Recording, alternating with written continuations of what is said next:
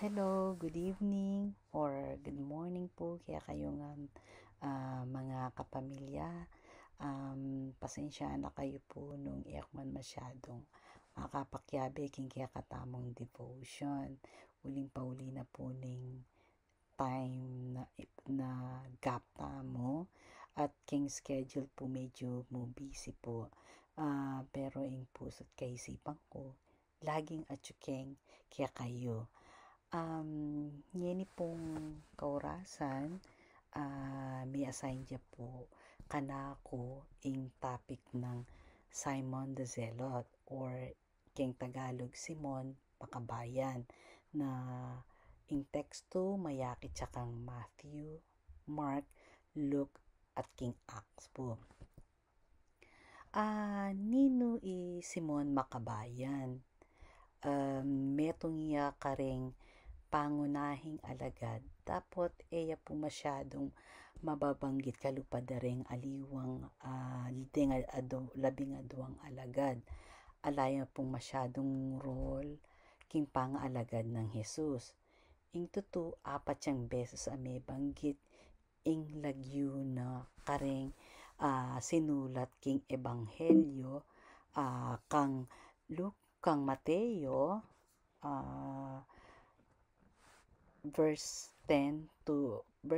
chapter 10 to 4 at kang Marcos chapter 3 16 to 19 at kang Luke naman chapter 6 14 to 16 at king Acts mo rin po chapter 1 verse 1 to 13.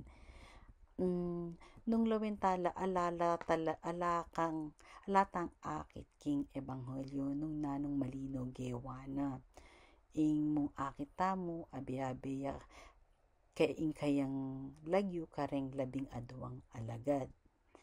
Napuburing sabihan na may nayang klaseng alagad isimon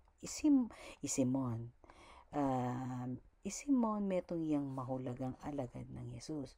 Uling po tang mabanggit lagyo deng labing adwa, makabanggit siya naman po lagyo King Lucas kapitulo 1 versikulo 1 hanggang 13 may banggit siya po lagyo.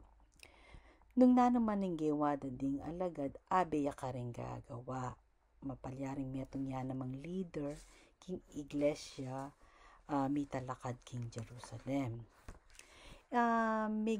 Search ko rin po nung nino is Simon the Zealot. Yung akit ko po king kayang istorya is makaninya po. The Zealot were one of the little known followers of Jesus who were also known as the Canaanites or Zealots. The Zealots also lived in Galilee, and Simon the Zealot was one of them. The Zealots were fanatical Jewish nationalists who completely disregarded the suffering and struggle involved for what they regarded as the purity of their faith. The Zealots had immense hatred from the Romans, and it was this hate that destroyed the city of Jerusalem. Josephus records that the Zealots were reckless people and were zealous in good practice. Not much personal information is known about Simon the Zealot, but from the background of the Solids, one can understand that he was a fanatical nationalist. He had immense devotion to the law, a bitter hatred for evil, who dragged compromise with Rome. Simon emerged as a man of faith. He gave up all his hatred from the faith he had in his master and the love he was willing to share with the fellow disciples, and especially Matthew, the Roman tax collector. There was a time when Simon Zealot would have killed anyone in loyalty to Israel. He became a man who understood that God will accept no forced service. Simon the Zealot too died a martyr, and his apostolic symbol is a fish lying about that he was a fisherman who later became a fisher of men through preaching. And nung lawentaya po, king nung nanuing implikasyon kaya katamong kasalukuyan ing biyen ng Simon Makabayan, na akakit ko po na sikapan tamong ing lagyu tamo or ing pamilya Riberia ning kukwento lading ginawang kayapan king kaya katamong baryo patang mababanggit ing lahi tamo o ing lagyu tamo. Muna po, pwede kayo pong maging sample na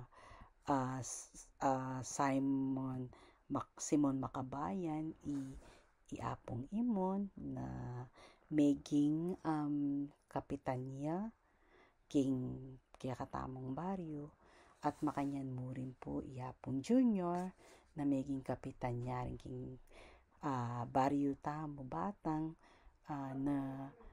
na maging tapat king pamanuyo at the same time tapat la king kayang iglesia na sinuyo mo rin king kayang iglesia.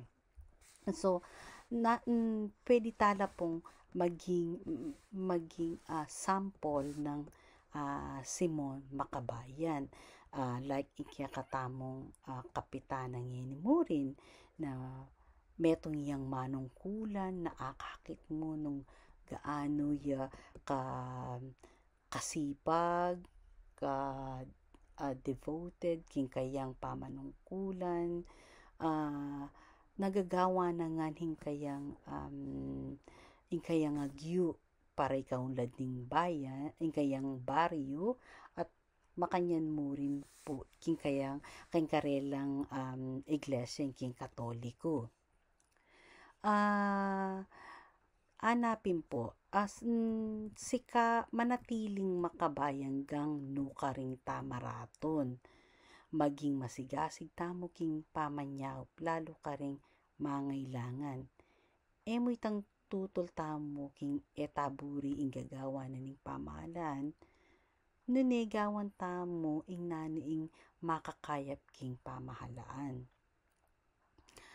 mas masanding nanuing buri na ning Ginoo iyainggawan tamo.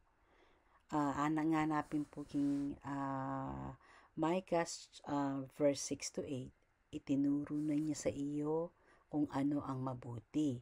Ito ang nais ni Yahweh, maging makatarungan ka sa lahat ng bagay. Patuloy mong mahalin ang iyong kapwa at buong pagpapakumbaba sumunod ka sa iyong Diyos.